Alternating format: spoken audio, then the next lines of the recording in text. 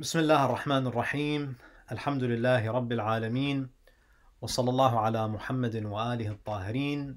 Assalamu alaikum, brothers and sisters, and welcome to another episode of the life of Prophet Muhammad. In our last episode, we spoke about the marriage of Abdullah and Amina, the Prophet's parents, and we mentioned that both his parents hailed from noble tribes. Their parents were prominent. They were virtuous people. They were all monotheists. Abdullah, the father of the Prophet, was the 10th and the most beloved child of Abdul Muttalib, who himself was the chief of Quraysh. Amina, the daughter of Wahab, also was known as the most noble woman among the Quraysh. Her father was the chief of his tribe. So these are two very respected, noble families who form this alliance through marriage. We also shed some light on the pregnancy, the conception of the Prophet. We mentioned that there's a consensus among historians, among scholars of both the Shia and Sunni tradition, that mention that the Prophet was conceived during Ayyam al-Tashriq, which are the 13th, 14th, or the 15th of Dhul Hijjah. And we spoke about some of the discrepancies and the disagreements about the date of the Prophet's birth. The dominant view in the Sunni tradition is that he was born on the 12th of Rabi'ul Awwal, whereas the dominant view in the Shia tradition, based on the narrations of Ahlul Bayt, is that he was born on the 17th of Rabi'ul Awwal, on a Friday.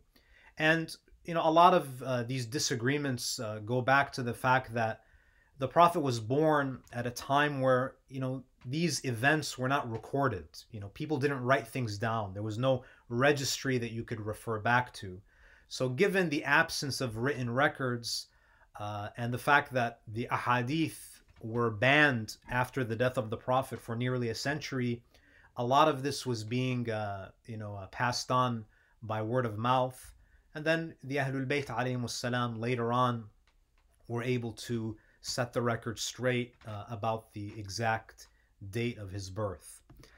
In this episode, I'd like to speak about the Prophet's childhood, specifically the way that he was nursed and the first few years of his life. Now, after the Prophet's birth, we mentioned that when Amina was pregnant with the Prophet, when she was pregnant, she definitely experienced certain things that we could call miraculous. The dreams that she had about the child that was growing in her womb, the inspiration that she received relating to what she should name him. And we also mentioned that the delivery of the child was also had miraculous elements. She reports seeing visions of parts of the world being conquered. And we mentioned some of the miraculous circumstances surrounding the birth of the Prophet. Now, after the birth of the Prophet, his mother Amina nursed him, which is not surprising. So the first one to nurse and nourish the Prophet ﷺ was his own mother after his birth. There's a narration mentioned by Allam al-Majlisi in Bihar al-Anwar where he speaks about the first individual who nursed the Prophet after his own mother. Typically when we speak about the Prophet's wet nurse or his foster mother, the first name that comes to mind is Halima.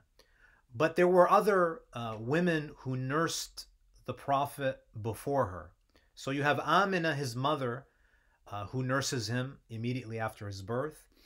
And then Allam al-Majlisi, he says, أول من أرضع رسول الله صلى الله عليه وآله ثويبة بلبن ابن لها يقال له مسروح. The first to nurse the Messenger of God, of course, after his mother Amina, was a woman by the name of Thuwayba, who was incidentally the slave of Abu Lahab. With the milk, so she nurses the Prophet with the milk she was offering to her son Masruh.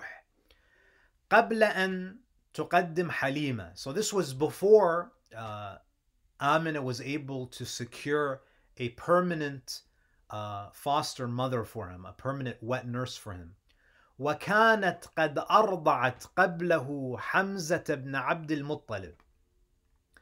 This woman, Thuwayba, was the first one to nurse the Prophet sallallahu alaihi wasallam, according to many scholars. Now, some scholars may question this report because of the fact that they're not sure about the religious orientation of Thuwayba. We know that Allah subhanahu wa ta'ala would not allow his Prophet to take milk from a woman who was not a monotheist, because we know that the physical nourishment, even in the form of milk, has an effect on the spiritual development of a child. But nonetheless, there are many Shia scholars who do believe that the Prophet was nursed by the slave of Abu Lahab.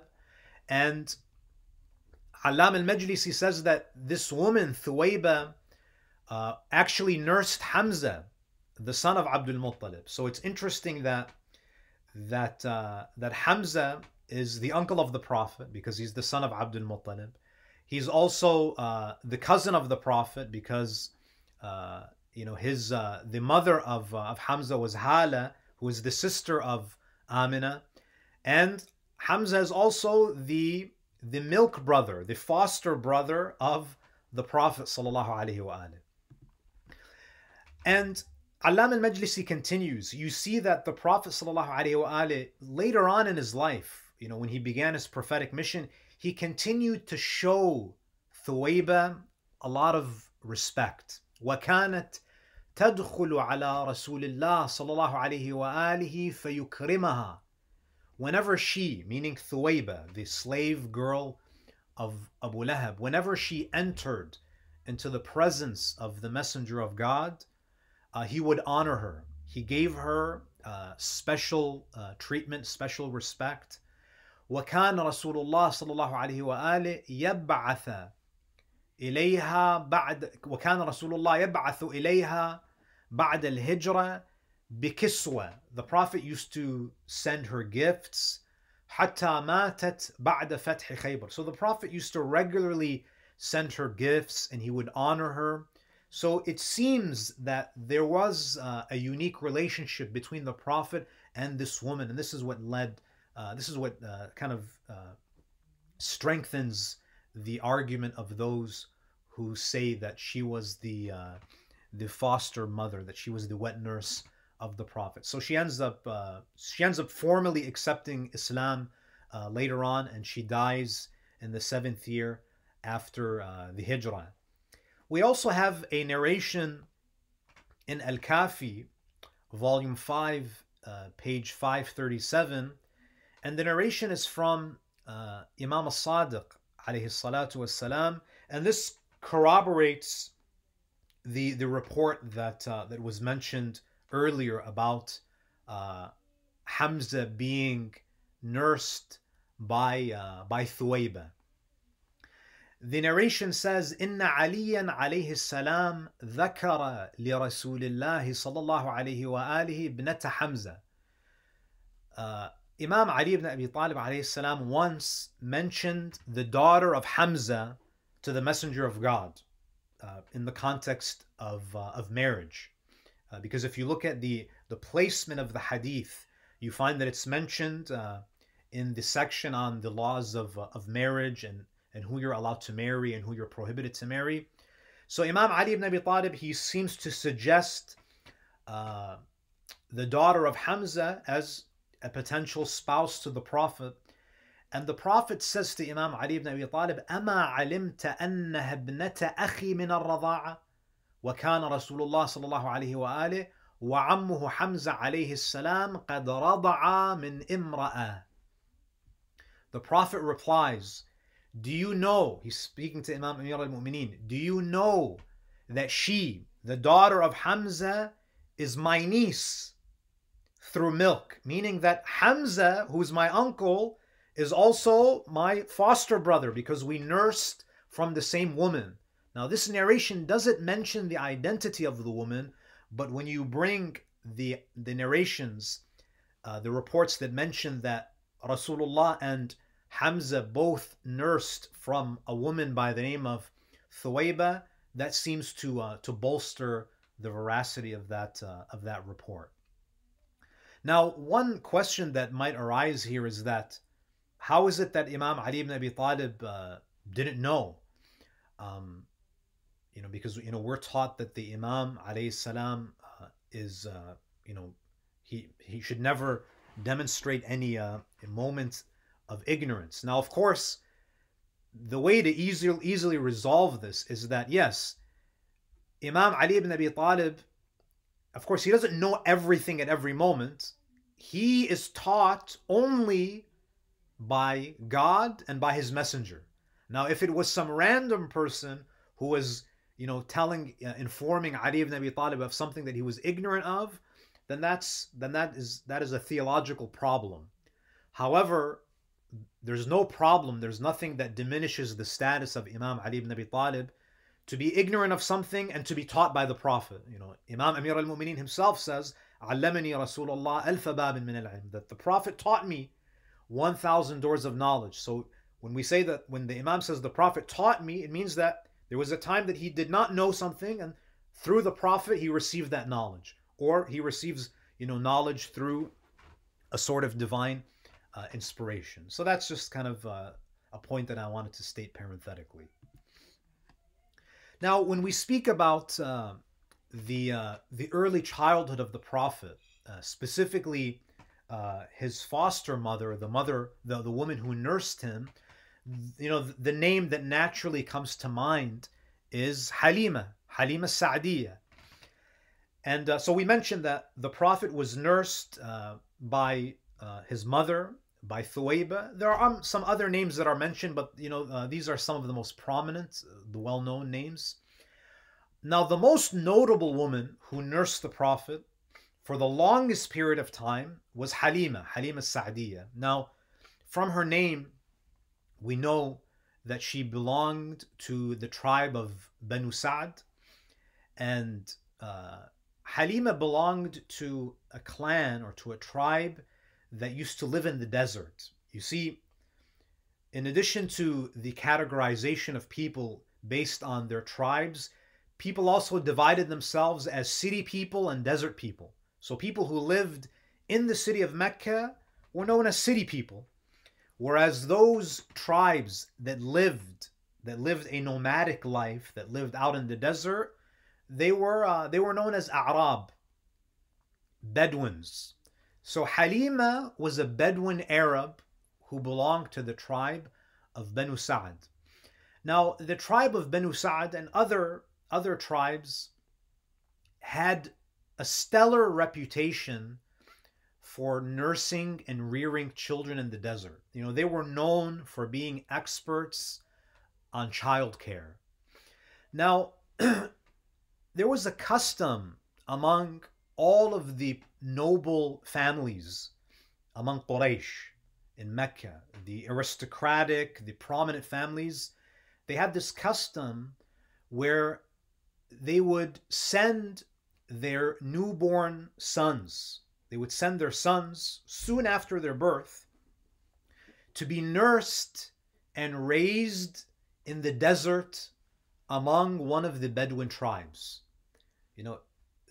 They were able to do this. Number one, this was a sort of a status symbol that to send your son to be raised in that environment. Now, to us, it may seem very unusual to us to even imagine giving up your child to be raised for the first few years of their lives in the middle of a desert.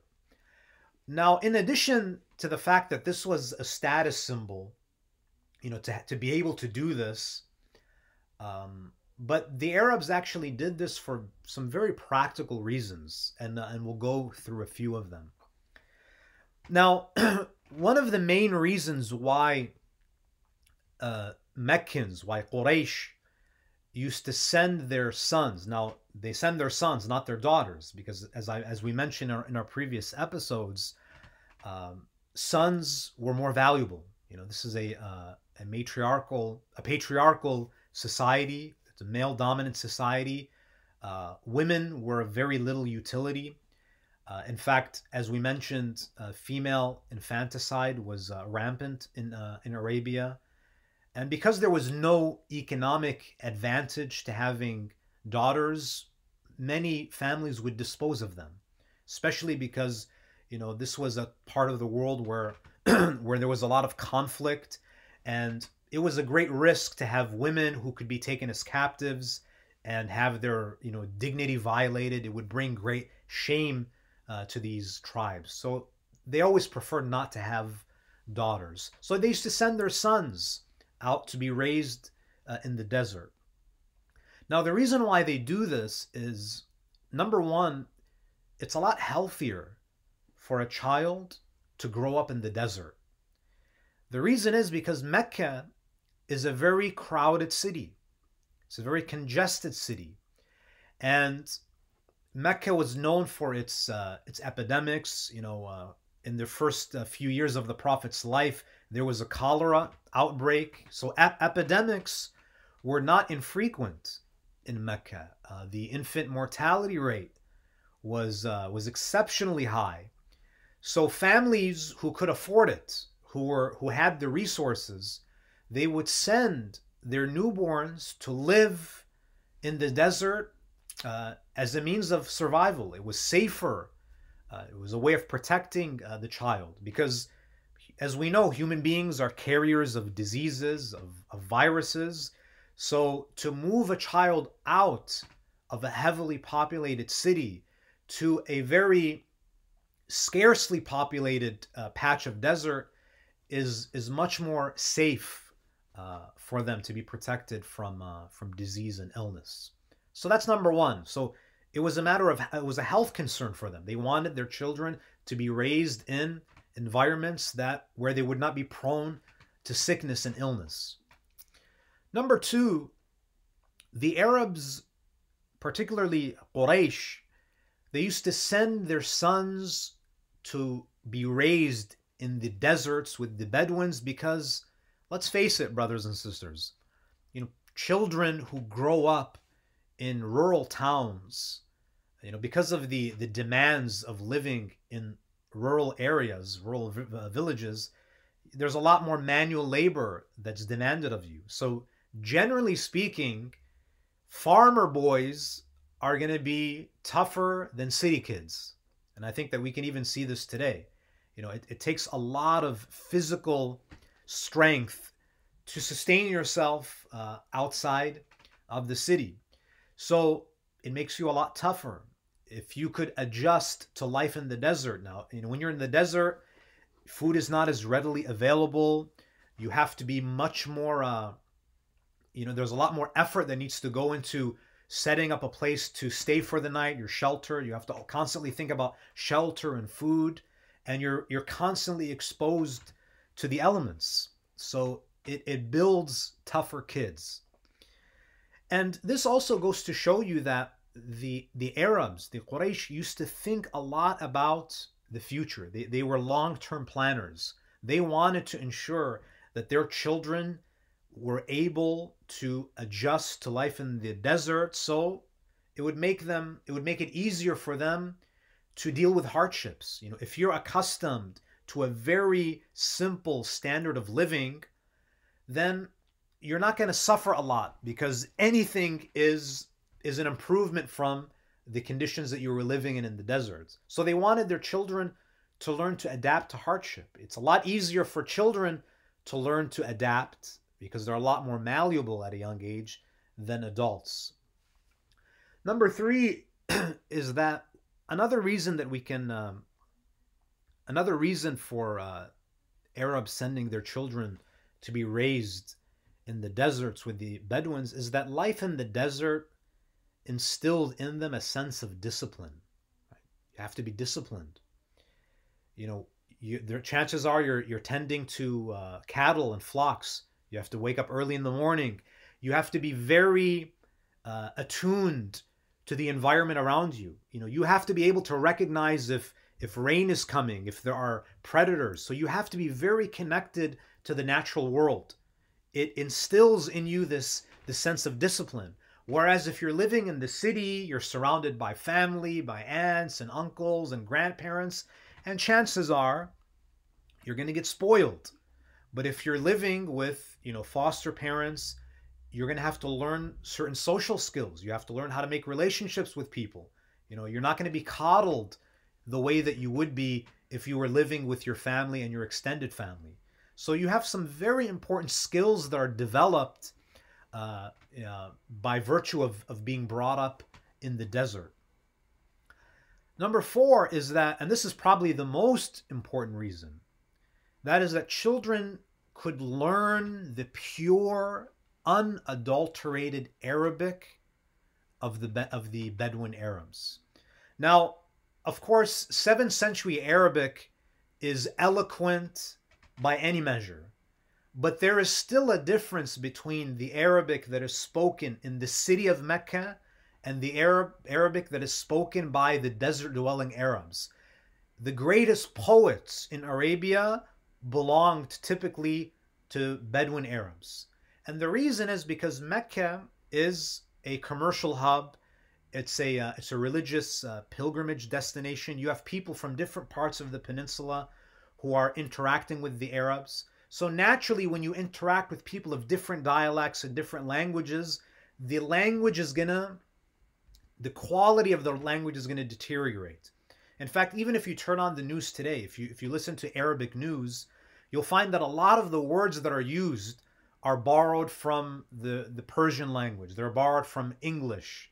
That's why sometimes when we speak, we say, you're not speaking Arabic, nor are you speaking English. You're speaking Arabizi, right? A combination of Arabic and Ingilizi. So when you're interacting and when you're mixing with different cultures, the language becomes less refined.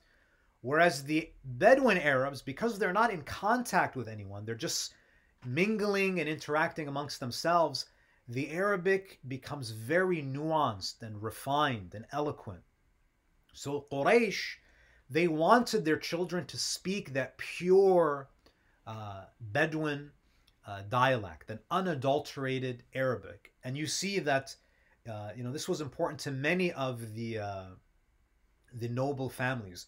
So sending your children to be raised in the desert would be the equivalent of privileged families sending their children to Ivy League schools. It's a very similar concept, because you want them to learn certain skills that are going to make them successful in their lives. And the most important skill for a child to learn is to master language, to be eloquent, to have mastery over the Arabic language. So you see that this is all prepared for the Prophet sallallahu alaihi wasallam. Now, so we know that there's this custom of sending newborn sons to be raised by the Bedouin tribes. And this was something that only the nobles and the aristocrats of Mecca would be able to do. Now, it was common for desert-dwelling wet nurses to periodically visit Mecca to offer their services to Quraysh. So you see, every few months there would be a batch of wet nurses who would come to Mecca, and they would see, see what newborns are available from these important families, and they would be hired to raise those infant boys in the desert. Now, historians mention the arrival of Halima during the year of the elephant, which is the year the Prophet was born. And Martin Lings, who wrote a book on the biography of the Prophet in 1983, he has a book called Muhammad, his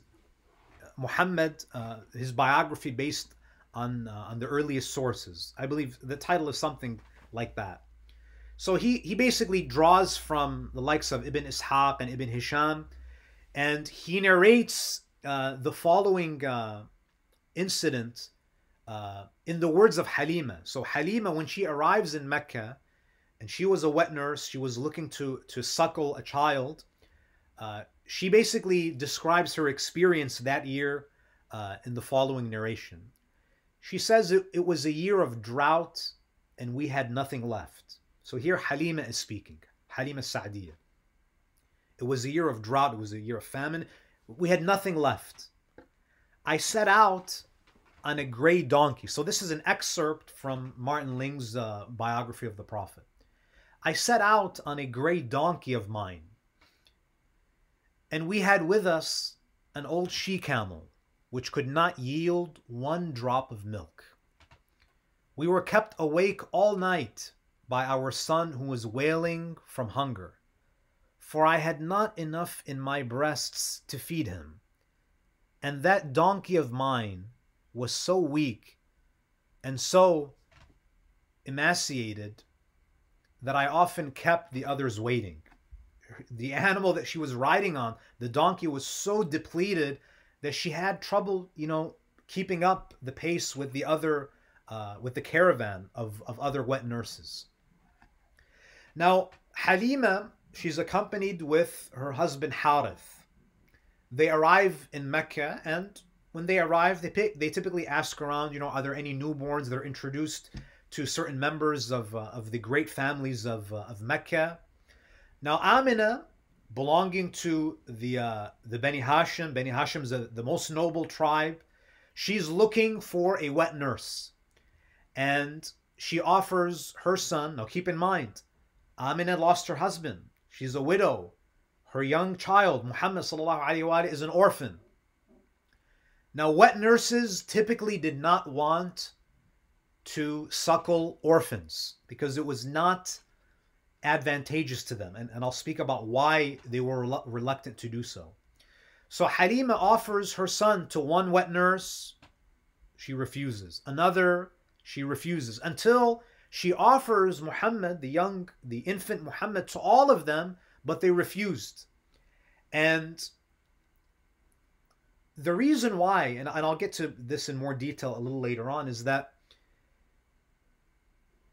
the people of the city, these families needed the Bedouins to provide a service, but the Bedouins also wanted to establish a relationship with these prominent families. So city people need rural people, and rural people also need city people. So it's kind of a mutually beneficial relationship. But the problem is that this child doesn't have a father. Who's going to be our point person? If we want to benefit from this transaction, we need to have someone who, we need to have a father who we can network with. Now, when presented with the newborn Muhammad, the wet nurses all would say, an orphan? What is his mother and his grandfather going to do for us? Abdul Muttalib is an elderly man. Amina is a poor woman. They don't see that they're going to get anything out of this family. Now, keep in mind, their refusal to accept the orphan had little to nothing to do with the fear of not being paid by the family.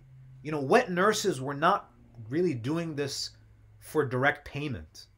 In fact, in the culture of the Arabs, wet nurses typically did not accept direct payment for their services.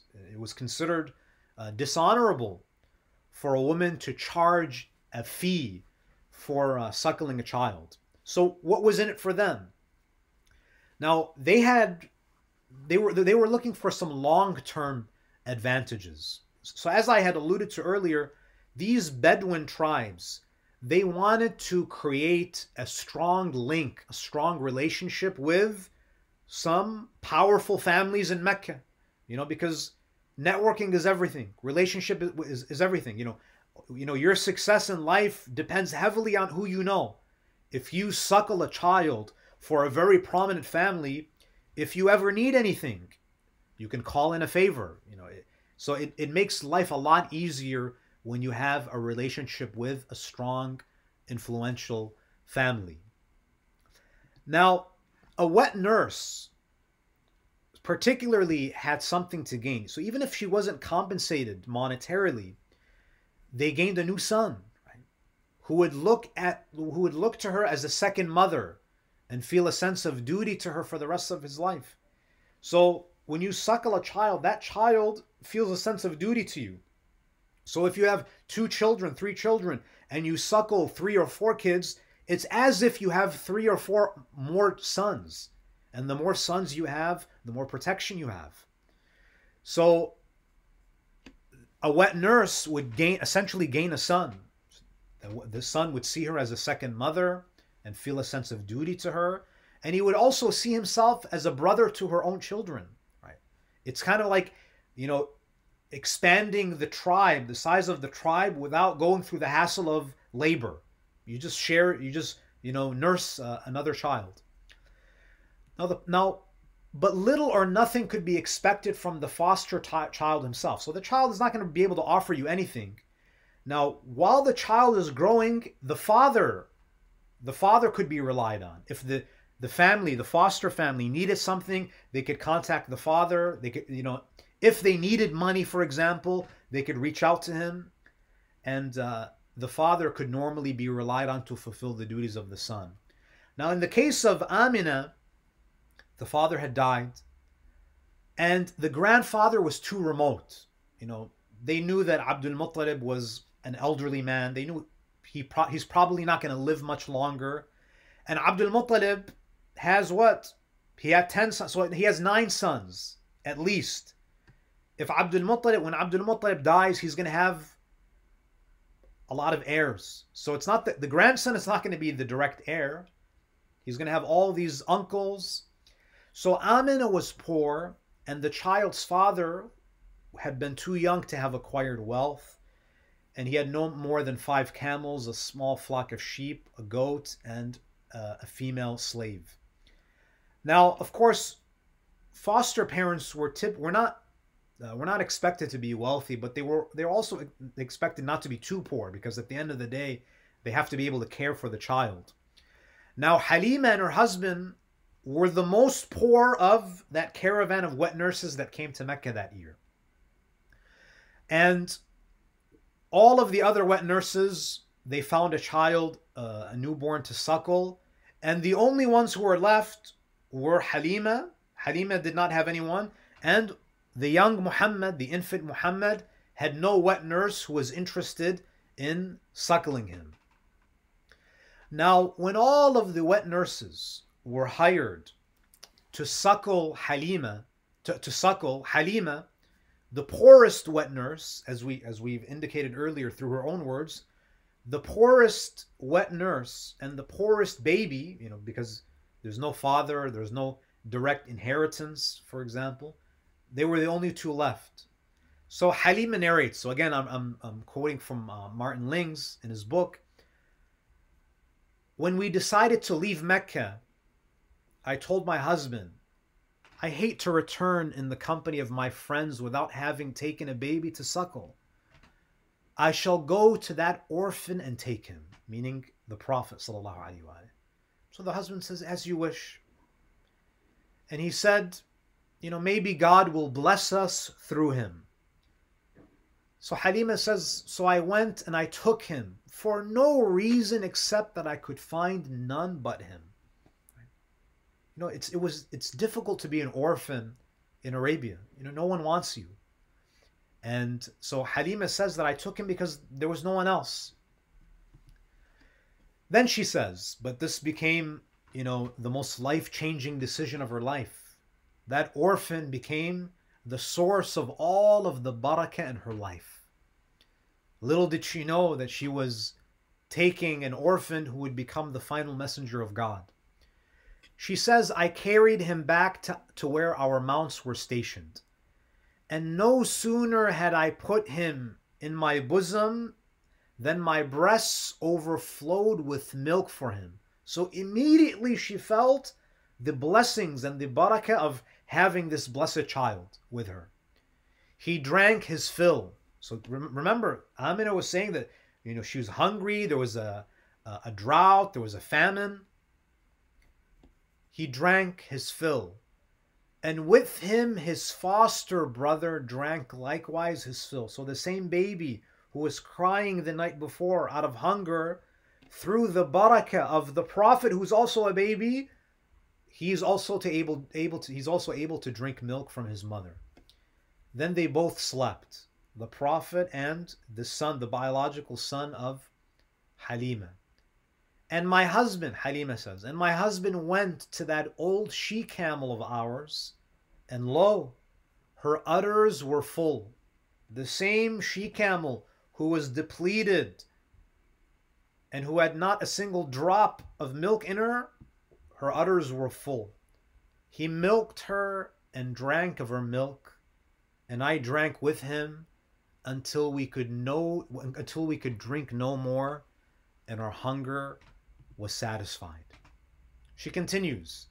She says, we spent the best of nights. That night, their first night with the Prophet ﷺ, when he was an infant, she said that was the best night. There was presumably there was a sense of sukoon, a sense of tranquility that the Prophet brought with him. This is why Allah says, وَمَا أَرْسَلْنَاكَ إِلَّا رَحْمَةً لِلْعَالَمِينَ, that we have not sent you but as a mercy to the world. He was a mercy to the worlds before he even began his prophetic mission. She says, we spent the best of nights, and in the morning my husband said to me, by God, Halima, it is a blessed creature that you have taken. That is indeed my hope, I said. Then we set out, and I rode my donkey, the same donkey that could barely keep up on their trip to Mecca. Now on their trip back to the desert, she said, and I rode my donkey and carried him. I carried the young Muhammad with me on her back. She outstripped the whole troop, nor could any of their donkeys keep pace with her. So even the donkey was re-energized, and the entire group, everyone was satiated, everyone had been rejuvenated. She says, Halima says, we reached the tents in the Bani Sa'd country, out in the desert. And I know of no place on God's earth more barren than that then was. But after we brought him, sallallahu alaihi wasallam, to live with us, my flock would come home to me replete at every eventide and full of milk. Every evening, the cattle would have so much milk to offer. We milked them and drank when others had no drop of milk. Their neighbors who also had cattle and cows and they had camels and goats and sheep, none of them were producing milk. And we ceased not to enjoy this increase and this bounty from God until the baby's 2 years had passed and I weaned him. So for 2 years they were enjoying the barakah, the bounties and the blessings of having this child with them. Halima says, he was growing well, she continued, and none of the other boys could match him in growth. The Prophet ﷺ was developing very well, and by the time he was 2 years old, he was a well-made child. And we took him again to his mother, although we were eager that he should stay with us for the blessings that he brought us. So Halima says that we didn't want to give him up because we were afraid that we would lose this source of blessings and favors if he leaves us.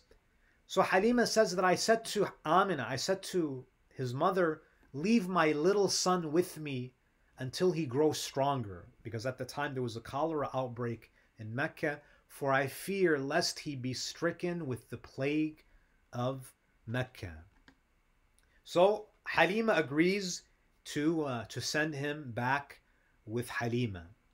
Now, and of course, during this period, there are even Christian monks and scholars who pass by and they see certain signs in this young boy, and they mention that there are signs that this boy will will grow up to be a prophet. There are reports that mention this. But one of the most important incidents that takes place according to the Sunni narrative is the incident of Shaqq al-Sadr, the incident of the opening of the Prophet's heart. Now, according to Sunni sources, there was an incident that took place when the Prophet ﷺ was living with Halima in the desert when he was approximately 4 years old.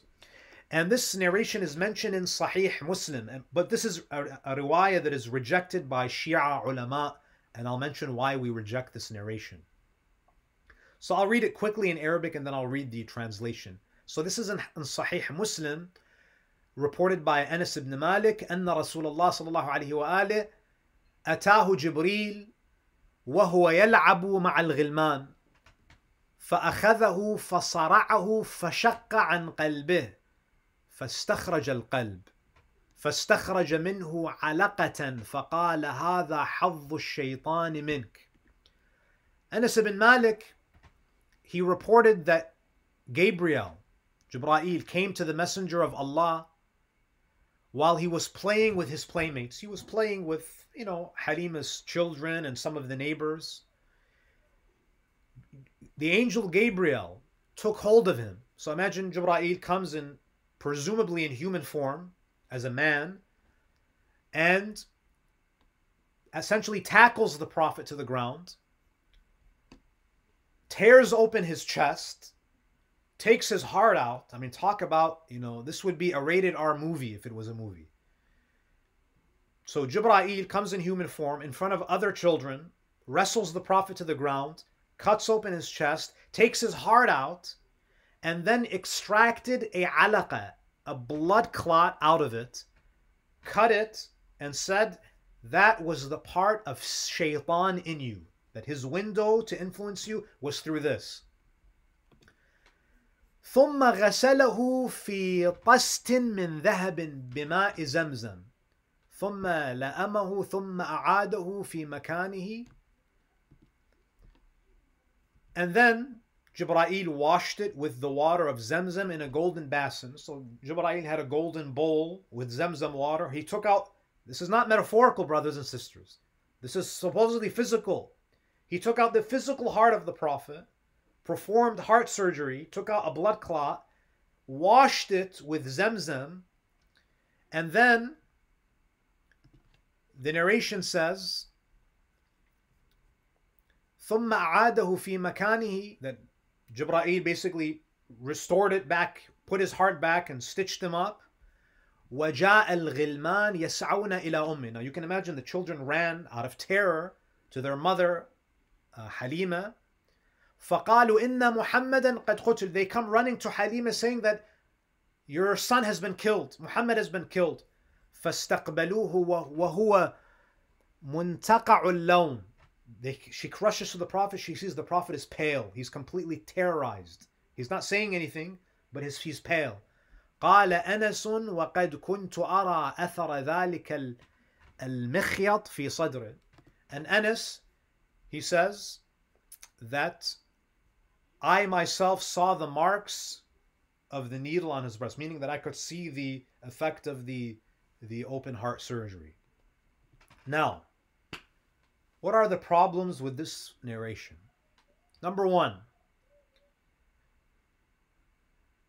surgical operations, removing a clot from someone's heart, does not make them pure and righteous. What is the purity, your religiosity, your relationship with Allah have to do with the condition of your physical heart?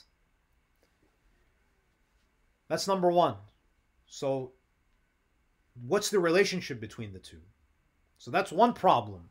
What is the relationship between physically removing the heart of the Prophet, removing a blood clot? What does that have to do with purifying the Prophet's heart? Number two, this narration contradicts the Quran. Because the Quranic, we have an ayah in the Quran in Surah Al-Hijr, verse 42. Shaitan himself claims, he makes a vow to cause human beings to deviate. Allah says, Inna ibadi laysa laka alayhim sultan. Indeed, my servants, no authority will you have over them. You don't have any influence over my servants, especially my prophets. إِلَّا مِنَ اتَّبَعَكَ مِنَ الْغَاوِينَ. So if you say that shaitan had influence over the prophet, and Allah subhanahu wa ta'ala removed this influence by having Jibreel remove his heart and wash it, this contradicts the Quran. Because as we'll come to know, that this, according to Sunni hadith literature, happened multiple times to the prophet, not just once. So if someone says, oh, this was when he was a child and Allah prepared him, he prepared his heart to be protected from shaitan, then why did it have to be performed multiple times? At the age of 45, according to their narrations, during the time of Isra and Mi'raj. So that's number two. It contradicts the Quran. Inna ibadi laysa laka alayhim sultan. And what does removing a blood clot have to do with blocking the influence of shaitan? Shaitan doesn't exercise power over our physical, our physical, the physical well-being of our physical hearts has nothing to do with shaitan's impact on our relationship with Allah. Number three, let us assume that Allah wants to purify the heart of the Prophet. Is the only way to do that to send Jibreel in the form of a man to tackle the Prophet in front of other children, to rip open his chest, to take his heart out, to wash it, to terrorize an entire village, to terrorize a family, because I want to remove a blood clot from the heart of the Prophet. And by the way, this has to be done multiple times. This is how Allah treats his Prophet, that he makes him undergo this traumatic experience by Jibreel. So again, it's something that defies logic. Number four, one of the primary transmitters of the hadith, if you look at Tarikh al-Tabari, Tabari reports this tradition from Thawr ibn Yazid. According to the scholars of Ilm al-Rijal, he was a Qadari, meaning that this is a man who believed in predestination. And if you look at, so this narration supports his theological belief system. This tradition implies that the Prophet's virtue and purity was a factor of this open heart surgery, not the fact that through his free will he resisted the influence of shaitan. No, Rasulullah is pure because he was forced to perform an open heart surgery by Jibreel. You diminish any merit from the Prophet by attributing his purity to an open heart surgery done by his archangel that was out of his control. He didn't even have a choice, because the narration says in Muslim, أتاه جبريل وهو يلعب مع الغلمان فأخذه فصرعه. Jibreel overpowered the Prophet. He wrestled him to the ground and he ripped open his chest. So the Prophet is pure because of this open heart surgery that was against his will. You completely diminish any merit that the Prophet has. No, Rasulullah is great because he, out of his own free will, did not succumb to the influence of shaitan. And number five, if this occurred to purify the heart of the Prophet, why did it need to be? This was repeated another 4 times in his life. So Rasulullah is constantly polluting himself, where his heart has to constantly be washed over and over and over again. And let's say the Prophet did something that was below the divine standard. How about Tawbah? Why does the Prophet have to go through open heart surgery? Why can't he just say, Ilahi, forgive me, protect me through your grace? Why does it have to happen that his chest has to literally be ripped open and his heart has to be taken out? His physical heart. So this is not, if you ask Sunni ulama, what's the meaning of this narration? They're not going to say, oh, this is metaphorical. They say, it's physical, but it had spiritual impact. Again, Shia ulama, they respectfully reject this narration and tag it as a fabrication. So this is kind of a quick summary of some of the most important events in the first few years of the Prophet's life. Inshallah, in our next session, we'll speak about one of the most difficult moments in the Prophet's life when he loses his mother Amina, and we'll see how the Prophet's life evolves after that tragic loss. Thank you so much, brothers and sisters, for tuning in. I look forward to speaking more about the life of the Prophet in our next episode. Wassalamu alaikum wa rahmatullahi wa barakatuh. اللهم صل على محمد وآل محمد حج الفرج. Any questions or comments? Alaikum Sheikh. Alaikum assalam wa rahmatullah. During those 2 years, the Bedouins would take care of the children. Would the parents visit the children, or would they stay apart from them for that long? It seems that they would visit, depending on the arrangement they have with the foster family. Now, I would imagine they're not going to be totally. It's not that they're denied any access to the child within that 2-year period, but I would imagine that it's very minimal. But there was definitely still contact between the family and the newborn, but it was very limited contact. They didn't want to interfere in that program that they'd agreed to. And were any of the other imams sent to be raised in the desert this way, especially like Imam Hassan Hussein onwards? I don't think so. We don't have any indication that happened. Again, when you're raised in the house, when you have parents like Ali and Fatima, you're not going to find a more pure environment, especially if you're talking about the purity of the Arabic language. Fatima Zahra and Amir al-Mu'mineen, they're more eloquent than all of the Bedouin Arabs combined. But this seems to be a practice that kind of gradually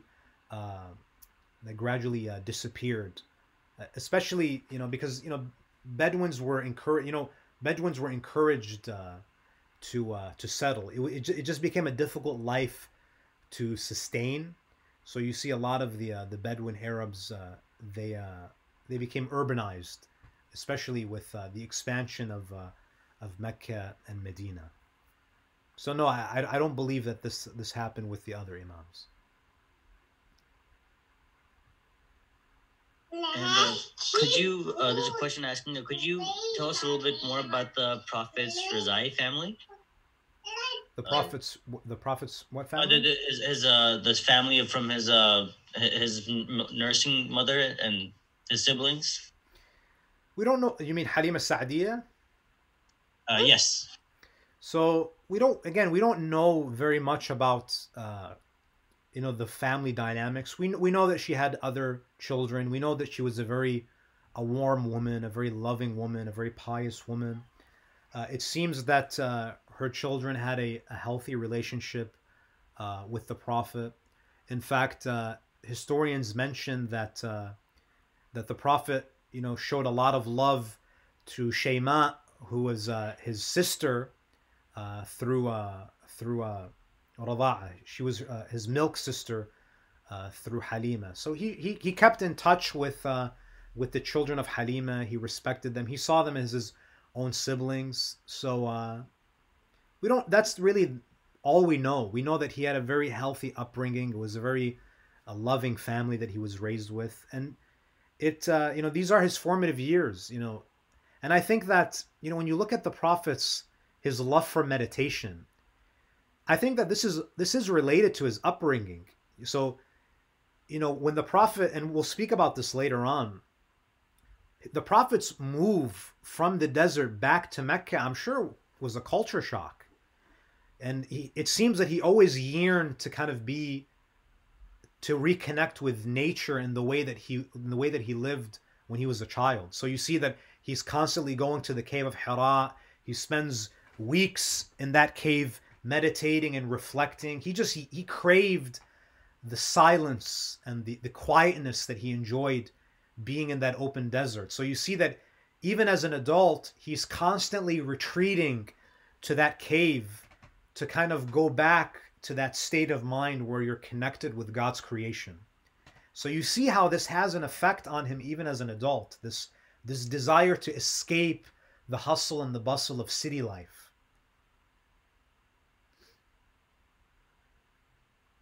Does that make sense? Yes, thank you. And do the Radai kids have a share, like in inheritance? Do the Rada'i kids have a share in the inheritance? You know, I've taught inheritance laws, but for the life of me, I can't think of the ruling on that.